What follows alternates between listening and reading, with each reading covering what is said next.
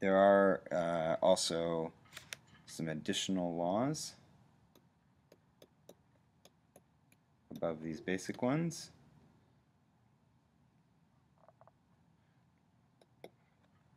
The fifth one being, if you've got a couple of polynomials, p of x and q of x are polynomial,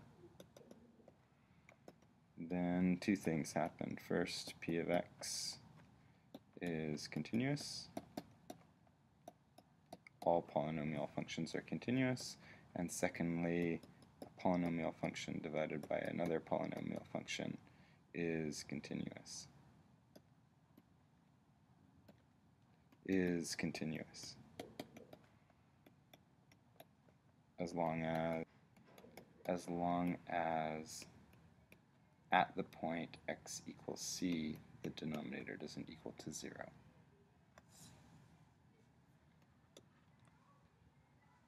The next one is if you have any function of the form y equals x to the power of 1 over n, that will also always be continuous. And it'll be continuous for any x that is a natural number, and a natural number is a number that's a counting number, 1, 2, 3.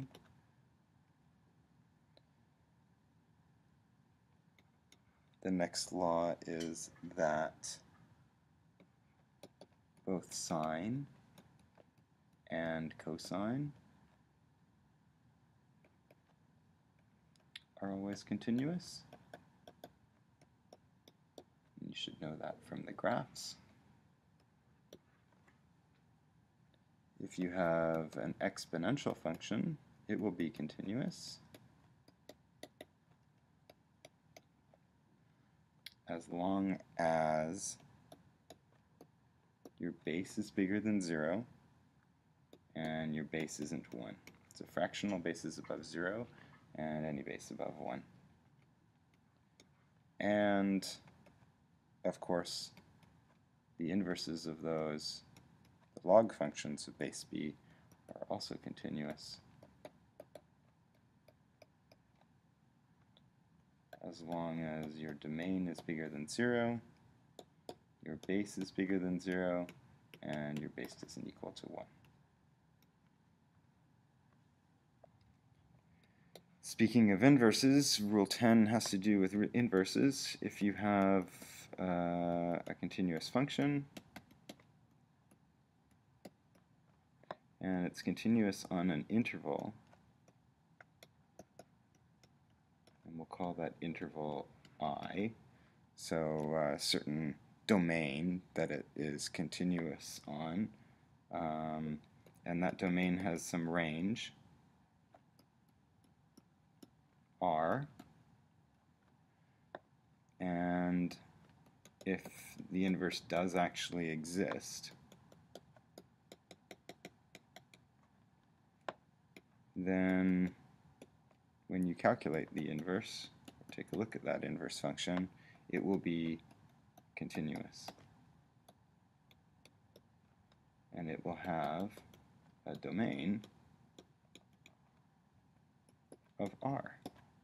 As the x's and the y's switch, the domain and range switches. Rule number 11 is if g is a function and it is continuous at a point x equals c, and f is a function and it is continuous at some point, specifically g of c, then the composition of those two functions, which is f of g of x, is continuous at that point. And finally, any function constructed from any of these laws is continuous. Phew. Okay, let's take a look at an example. If I've got some function sine of 3 to the power of x minus cos of x squared plus 1 all divided by x plus 3, and I give a condition that x cannot be negative 3. Let's take a look at the continuity of the rest of the graph. Obviously x can't be negative 3, but let's take a look at the rest of the graph.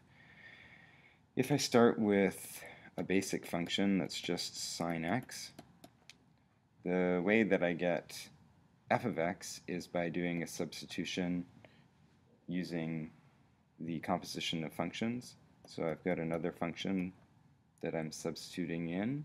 That other function is 3 to the x minus cos x squared plus 1 all divided by x plus 3. And I'm calculating g of h of x when I calculate sine of 3 to the power of x minus cos x squared plus 1 all divided by x plus 3. That's how you can see f of x as a composition of functions. And likewise, h of x is a composition of functions. It's got one function as a numerator, one function as a denominator. The denominator exists because we aren't considering the point x is equal to negative 3 and it's polynomial. The numerator also exists. It is adding and subtracting two parts that exist. This part exists and cosine exists, and this is another composition of functions inside the cosine. So I'm taking this h of x apart, seeing if it exists. It seems to exist at all of those parts. And then I look back at the sine of x function, and we know that sine always exists. So f of x will be continuous as long as x doesn't equal negative 3, which we stated at the beginning. Another neat thing that happens is that if our function is continuous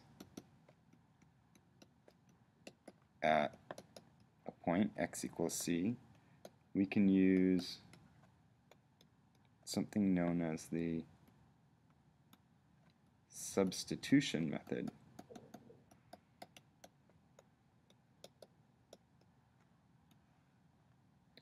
to evaluate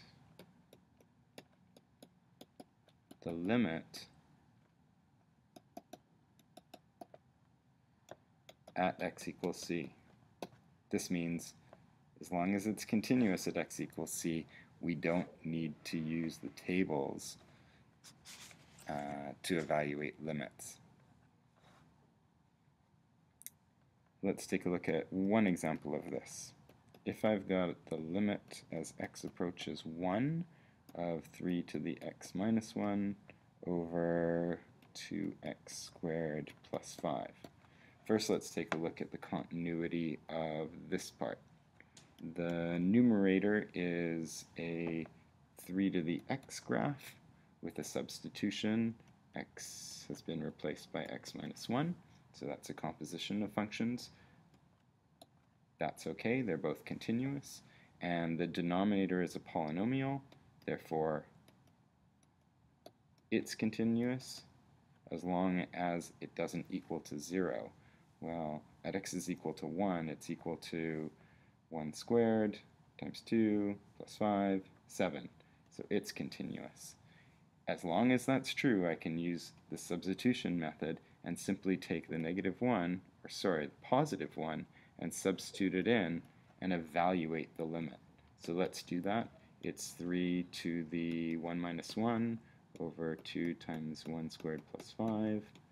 3 to the 0 is 1, and I calculated this before as 7, and the limit as x approaches 1, we don't need a table anymore. We can actually use an algebraic approach as long as it's continuous at that point. By using the substitution method, we find that the limit is 1 over 7.